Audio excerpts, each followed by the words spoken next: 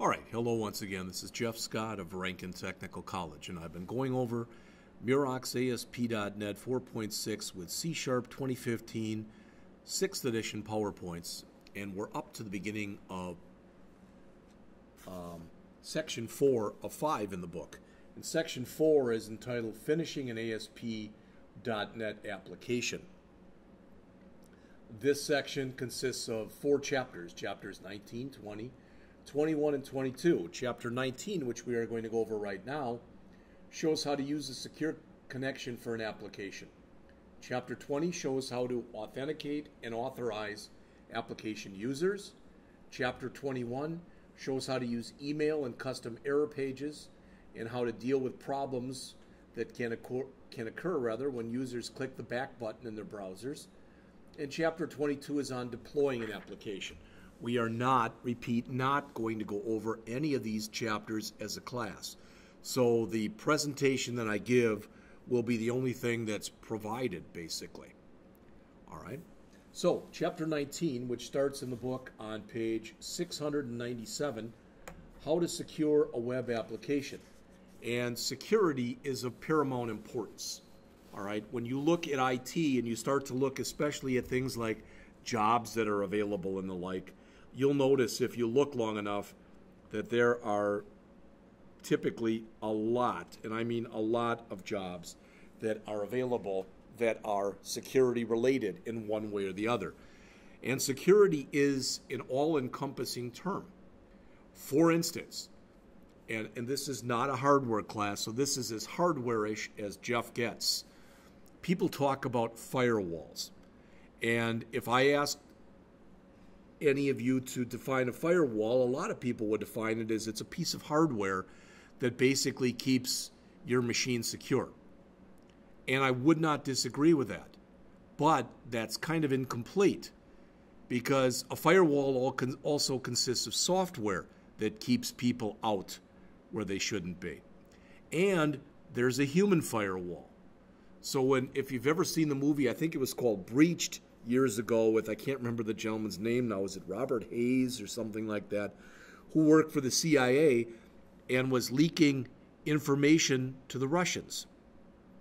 Well, he breached the human firewall. All right? So, security is all-encompassing. It's one of the most important concerns, not just for e-commerce, but for any kind of application. To secure a web application, you must make sure that private data that's sent between a client and a server can't be deciphered. So in other words, you don't want to send it in what's called clear text. Rather, all right, you want to send it in ciphertext where it has been encrypted. So to accomplish this, this chapter shows how to use the Internet Protocol SSL. Now, even with that, and first let's go through quickly our objectives. Our applied objective: develop a web app that uses one or more secure pages and test the application with IIS Express. Knowledge objectives, there are 4. In general terms, explain how secure connections work. In general terms, explain how digital certificates work. Explain how the strength of a digital secure certificate affects its level of security. And describe how IIS provides for working with secure connections. Well, to start with, okay, many people, when they start talking about secure applications, look at this up here and they see HTTPS. All right, HTTPS for years has stood for Secure Socket Layer. Okay, and what it means is that the attempt is at least made to make your data that's being sent over the internet more secure. All right? And the S in there stands for Secure Socket Layer. But more or less, Secure Socket Layer, the verbiage has been replaced with TLS, which is Transport Layer Security. All right? Some places still call it SSL, some call it TLS SSL. But when you use this, the browser encrypts all data that's sent to the server and decrypts all data received from the server. Conversely, the server encrypts all data sent to the browser and decrypts all data that's received from the browser. You use TLS/SSL because you're able to verify that a server or client is who they claim to be. So the URL starts with HTTPS instead of HTTP. And with many browsers, it also shows a lock icon. We haven't seen that yet. So this is designed to show a web page that uses TLS/SSL to transfer data between a server and a client using a secure connection. All right, so if it starts with HTTPS up in the address bar rather than HTTP, you're transmitting over a secure connection. With a regular HTTP with a non-HTTPS connection, all data is sent as unencrypted text. What that means is if a hacker is able to intercept that data, since it's in what's called clear text, it's easy to read. But with a secure connection, all data that's transferred between client and server is encrypted. The data can be intercepted, but the hacker won't be able to read it without breaking the encryption code. So you want to make it as hard for somebody to break in, look at, and use your data as you possibly can. Okay, I mean, bottom line is, that's the goal. That's what you're trying to do here.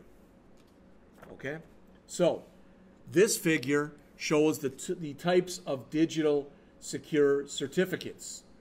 With a server certificate, those are issued to what are called trusted servers, so that client computers can connect to them using secure connections. With a client certificate, they're issued to custom clients, to trusted clients, I should say, so server computers can confirm their identity.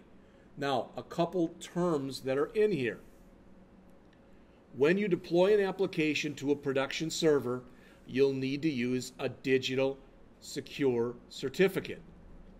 Digital secure certificates serve two purposes. First, they establish the identity of the server or the identity of the client. And second, they provide information that's needed to actually encrypt the data before it's transmitted over the internet. By default, browsers are configured to accept certificates that come from trusted sources. If a browser doesn't recognize a certificate as coming from a trusted source, it informs the user. The user can then determine whether or not it should be considered valid. If the user still chooses to accept the certificate, a secure connection is established. Sometimes, a server may want the client to authenticate. This isn't as common as server authentication, but it's used occasionally. Now, we will talk in the next chapter about both authentication and authorization.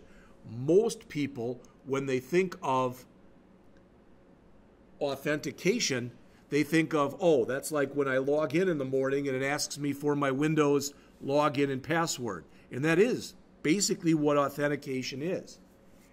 Authentication is who are you who you say you are. Authorization is once you've been authenticated, what rights do you have? So you can go online and you can find, and I have no idea where this would be, but as an example, we could go out to Google and we could come in here and let's go into Google Images, which I've been using quite a bit lately, and we'll have authentication versus authorization. All right, so authentication. Is the user allowed to use the application to begin with? Again, that's typically a login password type of thing. That's authentication. Authorization. What is the user's role? I've given you this example before, and I've said that as an example, a bank teller has a different type of authorization than a personal banker. Typically, a bank teller is only authorized to do deposits, withdrawals, and show balances, whereas a personal banker can look at a lot of your individual personal information. If you've got an account with that bank, they can open accounts for you, they can close accounts for you, they can handle all sorts of different personal items for you because they're authorized with a different role. All right. The other thing that I grabbed on here, just so you know, was an article from vanish.org. Okay, and I just found this again by Googling, and I typed in SSL. So it says SSL, let's blow this up a bit. SSL stands for Secure Sockets Layer. It commonly uses port 443 to connect your computer to a secure server on the internet. SSL is most often used for transmitting credit card, tax, banking, and personal information to a business server somewhere. This is important. When you think about if you've got an online store, not every page in your online store has to be encrypted. So in other words, if you're putting items in a cart, that page doesn't necessarily have to be encrypted or HTTPS. But once you get to a checkout where you're going to give a payment information or you're going to use PayPal, then that would be HTTPS. So it says here both SSL and TLS strive to create confidential connections across the internet. With few exceptions, it is not possible for a, quote, regular hacker, unquote, to break into an SSL or TLS connection. The encryption technology is as reliable as it currently can be. So, with SSL, as it says, SSL and TLS both use cryptography to provide authentication and security to internet communications. All right? So, cryptography is basically the ability to go in and encrypt. So why do they create a new protocol when there's only minor differences between them? The truth is, it's easier to break SSL with mistakes that occur on an HTTP level. All right?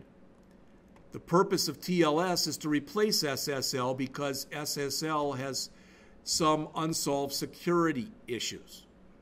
All right? There's that lock icon that they talk about. It says it's not just a picture. When you click on it, you will see details of the site's security. All web pages asking you for sensitive information should be secured using SSL/TLS.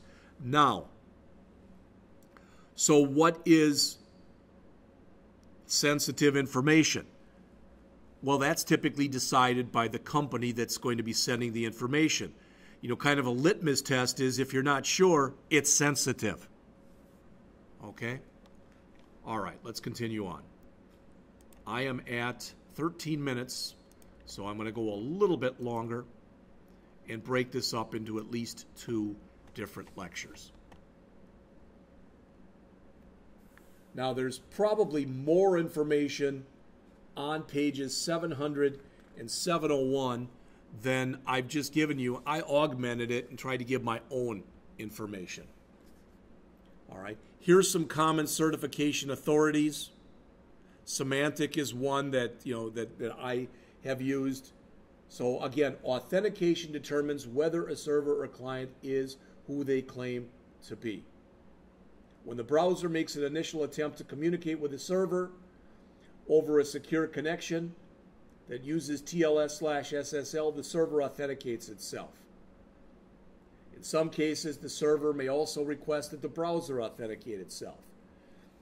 To use TLS/SSL in your web connection, you must purchase one of these, a digital certificate from one of these authorities, also called a CA or certification authority, or there are other ones. VeriSign is another one that's not even listed in here. A certification authority then is a company that issues and manages security credentials. They must, to verify the information, the certification authority must check with a registration authority, or RA, to verify the requester's information. TLS/SSL is built into all major browsers and web servers. The strength of TLS/SSL refers to the length of the generated key created in the encryption process. The strength that's used depends on the strength of the certificate, the strength supported by the web server, and the strength supported by the browser. Most certificates sold today provide up to 256-bit TLS SSL strength. It's nearly impossible to break this, but not all browsers support it. If the browser doesn't support it, they will use the maximum strength that it does support, which then typically would be 128-bit encryption. So how does all this stuff work? All right, this pretty much is what I just went over with you.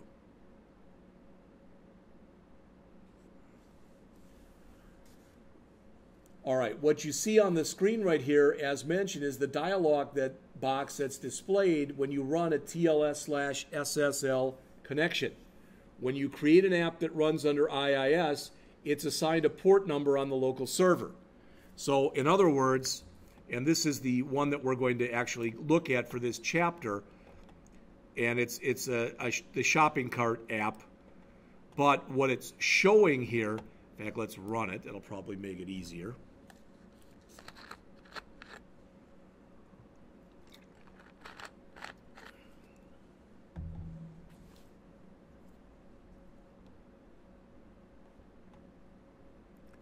This project is configured to use SSL. To avoid SSL warnings in a browser, you can choose to trust this. Well, since this would be in a testing mode, do I want to trust it? I would say yes. Now, I will be asked every time. So it says you're about to install this. Do you want to install this certificate? Sure. All right. So now as we go through this, this is the port number that they're talking about off of localhost. All right. But what I want to show you, and it's going to probably take a while for this to load, is what happens as we move from page to page. All right. So we'll come back to that in just a moment. So when you use TSL SSL with an application that runs under IIS, you set the SSL enabled property for the project to true. Then the secure URL for the app is displayed in the SSL URL property. Normally, this is going to use port 44300, which is the standard port for HTTPS when you use IIS Express. The first time that you run this, you might see something like this.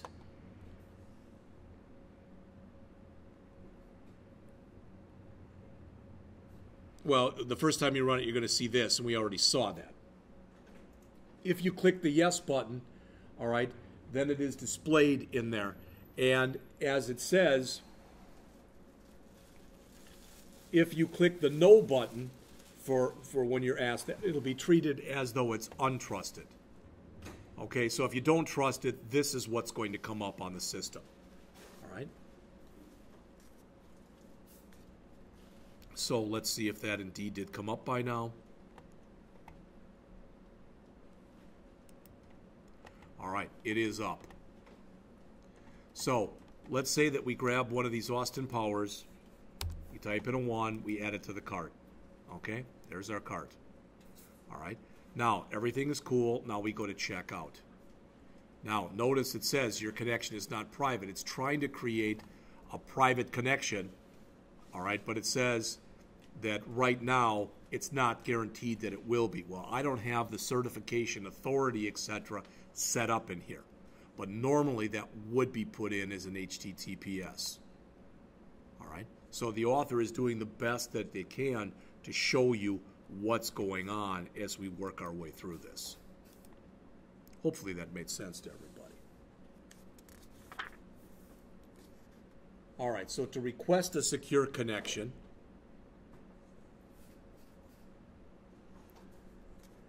you must use an absolute URL that specifies HTTPS as the protocol, something like is shown right here. Once you've established that connection, then you can use relative URLs to continue using the secure connection.